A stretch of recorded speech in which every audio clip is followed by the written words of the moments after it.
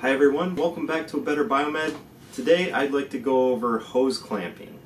Now this is a problem that we see everywhere, is people traditionally use regular flat blade style hose clamps. I'm going to show you what I have. This is a heater cooler hose, and right here you can see the hose clamp. Problem is it leaves a very sharp edge which can and does not only cut other hoses, but it also can cut the user. Not only does this possibly injure the user and cut other equipment, but these clamps also come loose. They can leak. Look at this. I can twist it. I can probably pull it off if I really wanted to. A long time ago, I had a request from a perfusionist to come up with a different solution because these will eventually leak. Perfusion guys will normally keep a flat blade screwdriver around, and when they leak they just tighten them up a little bit. But remember, that's a band-aid fix. Band-aid fixes always come back. So even though you tighten up this one, that means this one's probably coming loose and this one's coming loose. This one's probably coming loose, that one. What about those two?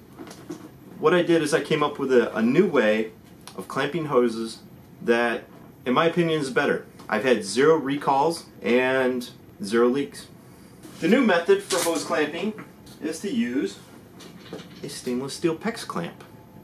Here you can see the PEX clamp. You install it using ratcheting pliers. You can see a little gap right here. You put the clamp over your hose, you put the pliers on, and then the jaws will squeeze down and it seals a perfect 360-degree clamp on your hose.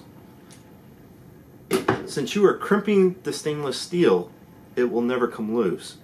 And it's leak-proof because it's a perfect 360-degree seal. I'll show you what I mean.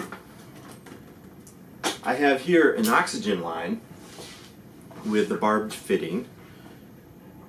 Put the clamp on first. Push the hose on the barb. Take the pliers.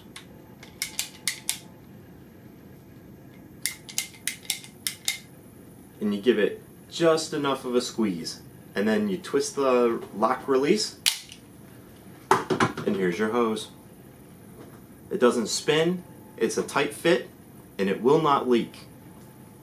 It has no sharp edges. Here, see if I can get up close so you can see it. There are no sharp edges on this. It's stainless steel, and it's easy to clean compared to a traditional pipe clamp. You'll never clean a traditional pipe clamp. It's very difficult. But this one here, for the most part, it's a solid piece. So that's today's tech tip, hose clamping. Not only can you do it to air lines under pressure, but I'm converting over all my heater cooler hoses as well. So you'll see all these flat blade style hose clamps, they're gone. It'll change the amount of work orders and your users will definitely thank you. Alright guys, that's today's tech tip. Thank you for watching. Smash that like button if you like this, and stay tuned. I'm going to have several more topics that I'm going to release very soon.